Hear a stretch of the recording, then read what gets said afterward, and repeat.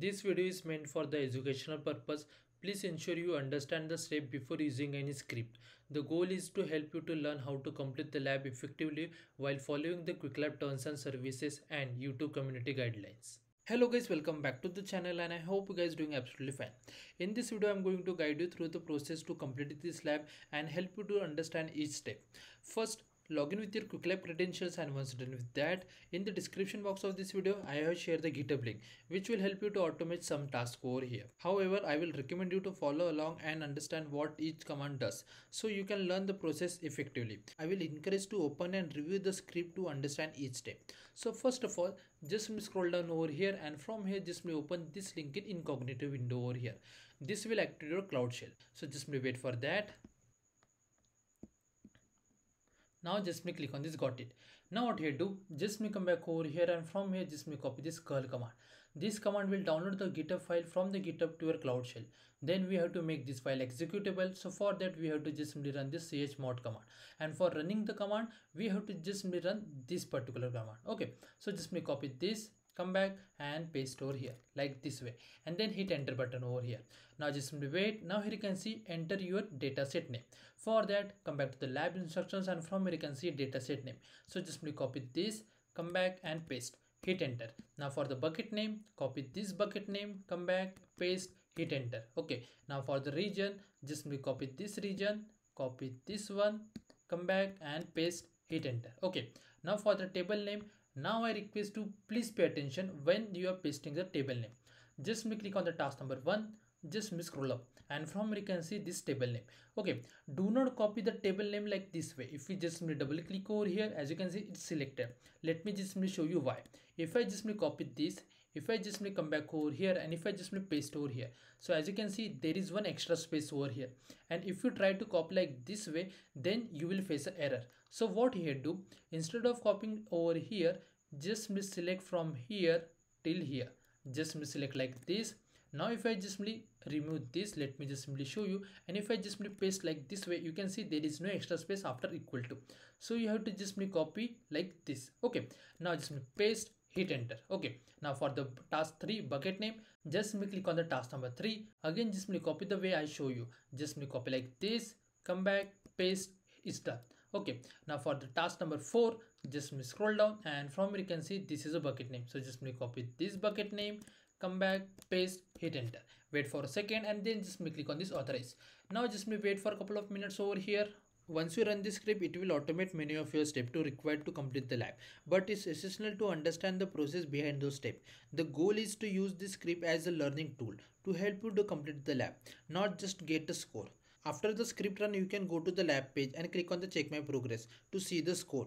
Make sure to review what each task does and why it's important in the lab, so that you are not just getting a score but actually learning the concept. Now just simply wait and watch the command execution and understand what each command is doing.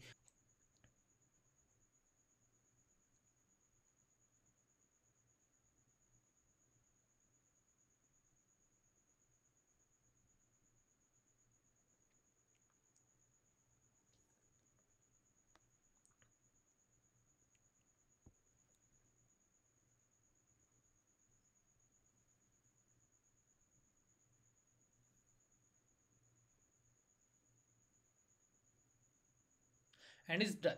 Now here you can see this link, just click over here, authorize yourself,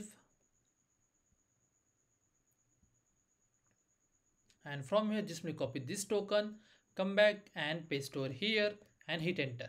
Wait for a couple of seconds now.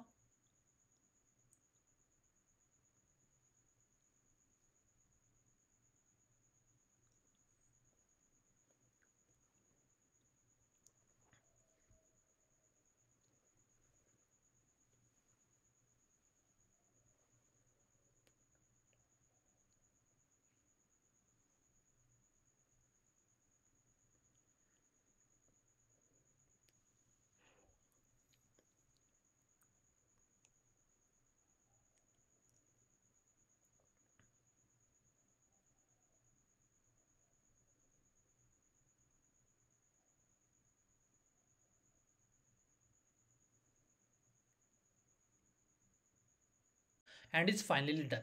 Now if you just come back to the lab instructions and click on the check my progress for the task number 1, 3 and 4, you will get a score without any issue. And for the task number 1, the score is not updated immediately, no need to worry about that. If you just click on this check my progress, just wait and watch.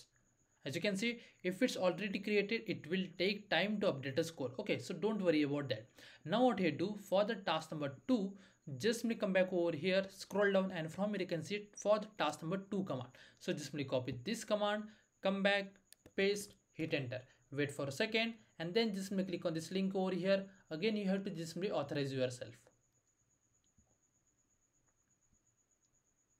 Now just copy this token, again come back over here, paste, hit enter. That's the thing that you have to do. Now just wait for this command get execute, and once it's done, you are done with this lab. Meantime, you can just check the score for the task number 1. Just click on this check my progress. Let's see if we get a green tick here or not. So as you can see, we are not getting a green tick. No need to worry about that. Just wait for this command get execute, and then we will get a full score.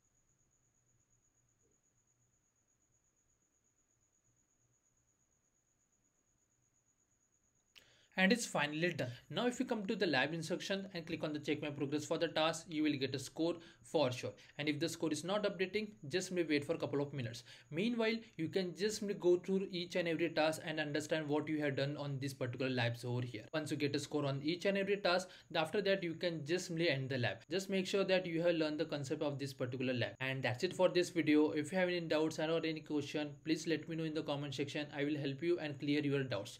Thanks for watching and have a good day, guys. Remember, this video is for educational purpose. Please make sure you understand the step and follow the Qwiklabs terms and services and YouTube community guidelines.